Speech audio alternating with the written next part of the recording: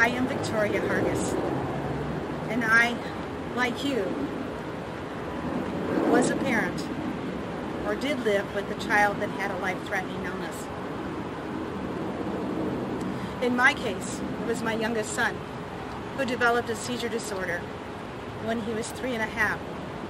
A seizure disorder that would have 60 seizures a day, every single day.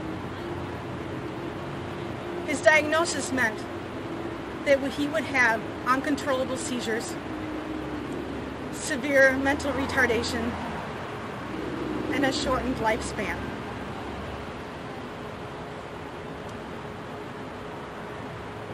There were times when my heart despaired. And then I took him to a place that could help him live and live abundantly, and spent 5 years getting him to the point where he was seizure-free. So there was great hope that he would at last live and live the life that I wanted him to live. And then one night, he died. And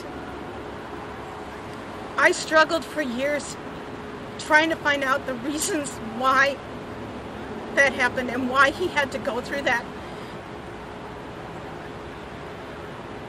And I realized that he was my mentor.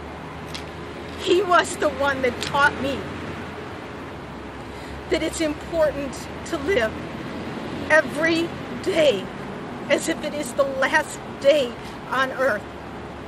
And he is the one that told me and taught me that even if life is the most in the pits and you think that there is no hope, living abundantly, filled with passion, and being authentic to who you are is the only way to live, because then you will have lived a life well lived.